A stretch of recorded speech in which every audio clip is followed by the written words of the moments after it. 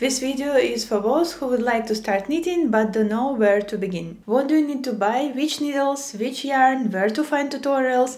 Don't worry, I will tell you everything right now. My name is Kate and this is my channel where I talk about knitting and crocheting. Here I showcase the projects I'm working on, share tips on organizing your yarn storage, and also provide links to cool knitting patterns. I learned to knit and crochet from my grandma when I was 8 years old, and I remember I preferred crocheting and I hate knitting because it was too difficult, too many needles, too many stitches, so I was mostly crocheting. I remember I was making rugs and working on laces on small towels, things like this. I really enjoyed. But I won't say it was my hobby. Then I was a teenager, I completely forgot about this. I didn't do anything, not crocheting, not knitting for many years. And then when we moved to Amsterdam 9 years ago, I picked up my hobby back. I remembered how I loved crocheting. I have tried again, and for crocheting I remembered the techniques, I remembered the stitches, so it was easy for me to pick it up back. But since I didn't like knitting as a child, I would be honest with you, I was afraid even to try it. I was sure I will never be able to deal with all these stitches, all these needles, all these things. But then I have tried several times and I realized it's not so difficult. I was using YouTube tutorials to teach myself how to knit, and I love it, I enjoy it, and I was able to learn how to knit on my own simply using free tutorials, free videos. And I'm sure everyone else able to learn how to knit or how to crochet. All you need is desire and a good tutorial and needles and yarn. I firmly believe that to learn how to knit you need yarn, knitting needles, scissors and a measuring tape. That's it. You don't need fancy needle sets, you don't need knitting markers. They are very convenient, they make life easier, but they are not necessary to make a first step. Let's start with needles, and they come in different types, different shapes, different materials. Let's discuss three types. There are straight needles, circular needles, and double-pointed needles. The first one, straight needles, they look like this. They are straight needles, and you can use them to knit back and forth. So when you work on your project for some time, you have all your stitches on this needle. When you turn it, and you can work further on your project and you can knit flat. You can easily knit a scarf with them or a cowl, for example, if you will knit flat and then you will put together the ends. And then circular needles, they look this way. It's two needles on one lace. They join together on this lace. And they normally used to work in the round. You can put your stitches on one needle, you join in and then you knit in the round row by row. You never turn your work back and forth. They can be used not only to work in the round, also can be used to knit straight, to knit flat. And that's why I will recommend you to buy these needles. And with these needles you can knit a scarf for yourself, knit a cowl, or you can work on a hat, you can work on a sweater later on. So they will be very convenient for your first project, but also you can use them later on when you will progress in your knitting. And then we'll have double pointed needles. It's straight needles, normally 5 of them. They are used to knit in a round, and I think it's more or less like, we can say now it's old-fashioned way to knit in a round. I use them to knit socks sometimes. They are very convenient when you would like to work on something very small, you have small amounts of stitches, or I may use them to knit my sleeves. I won't recommend you to buy these needles as your first one, because they are very convenient for very specific purposes, such as sock knitting, and I won't recommend you to have socks as your first project. And also, if you would like to work on something like sleeves, it's all this could be done with circular needles. You can use magic loop technique and it would work perfectly for you without this double pointed needles. It's also important to note that circular needles comes in two different types. They can be interchangeable and not interchangeable. Interchangeable circular needles, then you have different needles in different sizes, and also you have a lace and you connect your needle to a lace and then you can switch. You can have like needle size 3 connect to a lace and then later on connect needle size 5 to the same lace. I would say don't worry about this too much right now. Just buy not interchangeable one pair of needles. That's it, what you need for the first step. Needles also differ in thickness and material. Needles could be metallic one or wooden one. I would say also don't worry about this too much. Buy the one you will like the most, the price which will work better for you, and later on try a different type, and you can compare and decide which one you will prefer to work with. I normally work with metallic needles, but sometimes when I work with a fluffy yarn, with my hair or something like this, I prefer wooden needles.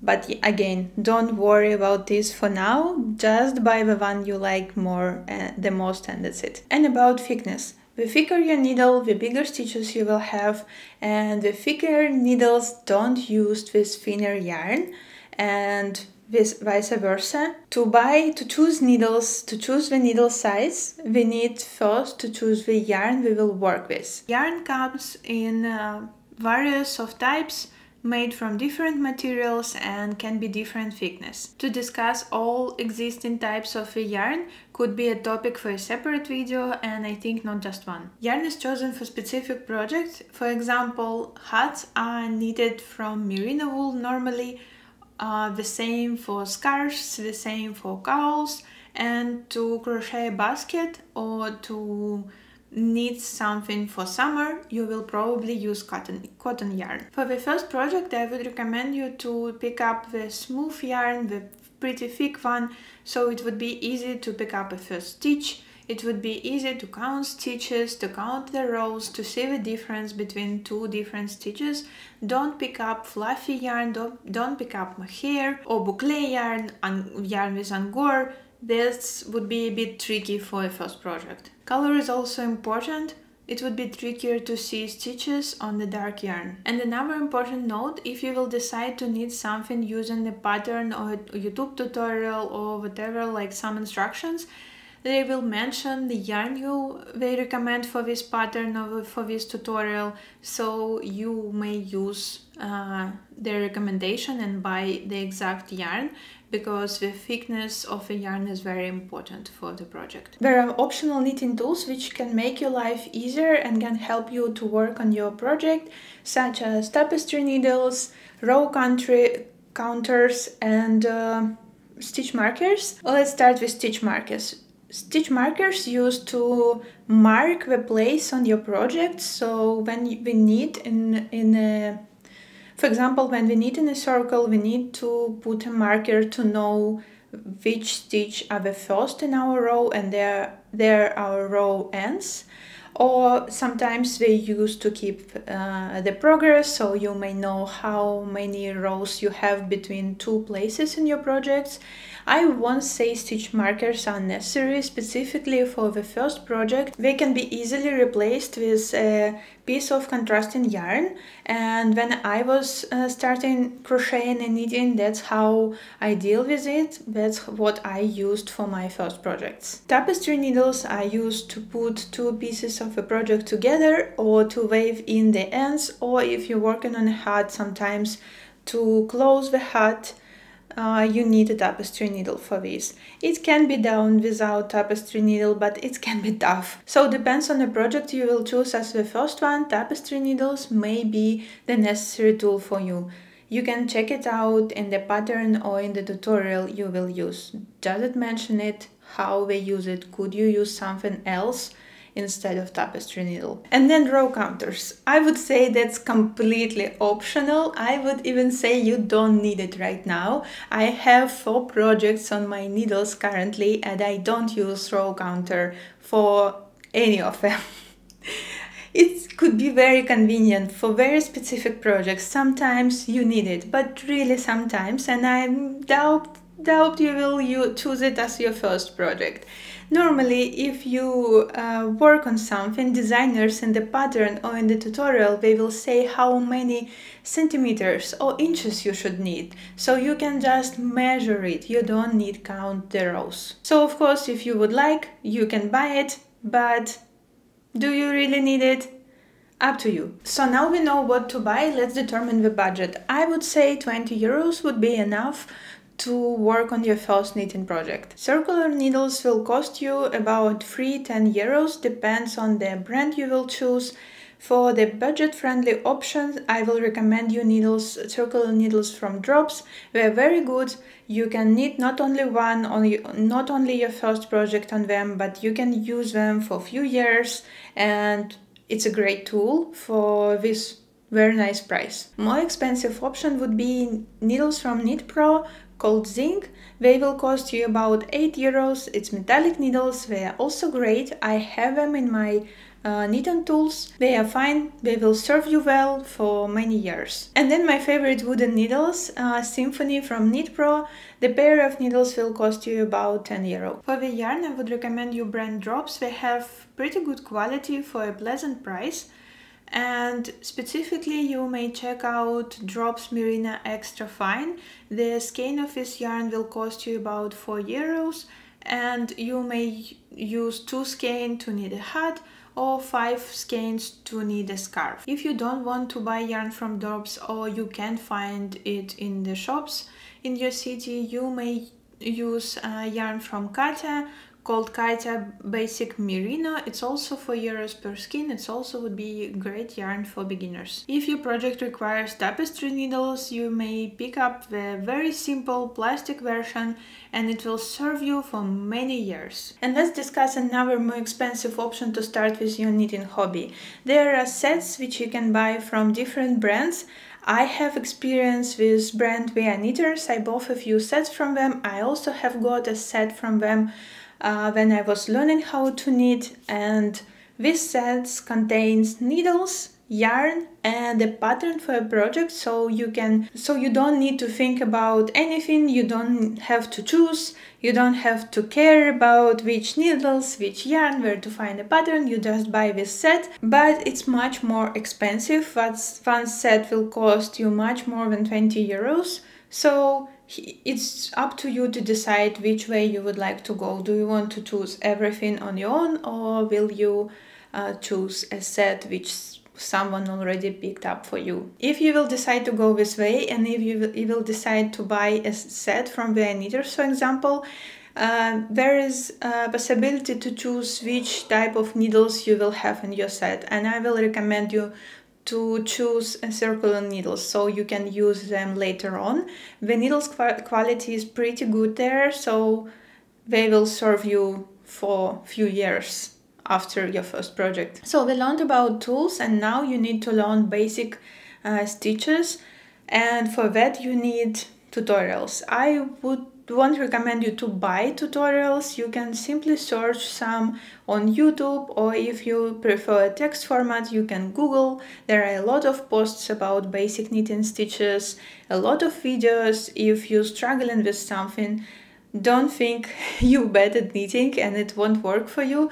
Probably you just need another tutorial, because people explain things differently, and we also need each of us need a different type of explanation. So maybe if this video doesn't work for you, simply search for another one or check out the text with photos. I'm sure you can find something which will work, and I'm sure you can knit. You will learn how to knit, and you will be really good at this at some point. Once you've learned basic stitches, you probably would like to knit something more complicated, and for this you need a pattern.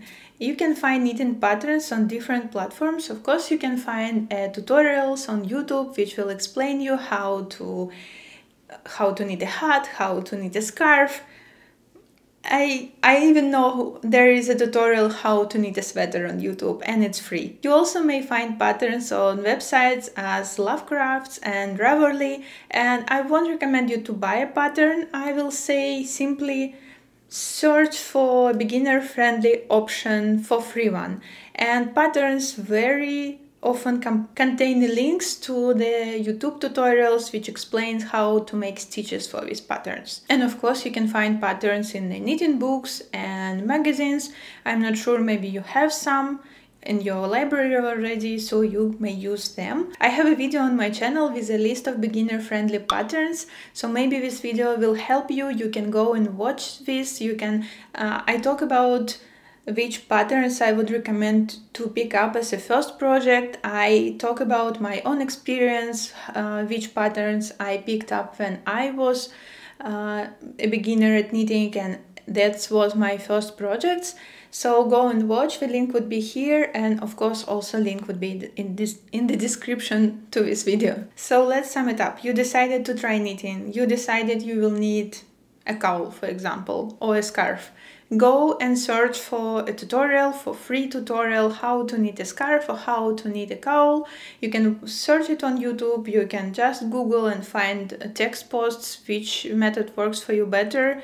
Choose this option. The yarn I discussed before will work for both for scarf and for a cowl. When you know what you will need, go and check out on this tutorial, on this pattern, which yarn we recommend, which needle size we recommend, and maybe you decided to buy the yarn I recommended in this video before, so go and buy this yarn, check out which needle size is recommended for this yarn, and buy these needles. So now you have needles, you have your yarn, you may start. Take into account, if you will work on a cowl, you probably will need to put two pieces together, and maybe for this you will need tapestry needle. So maybe you will need to buy this one as well. And that's it. All that's left is pick up needles and knit your first stitch.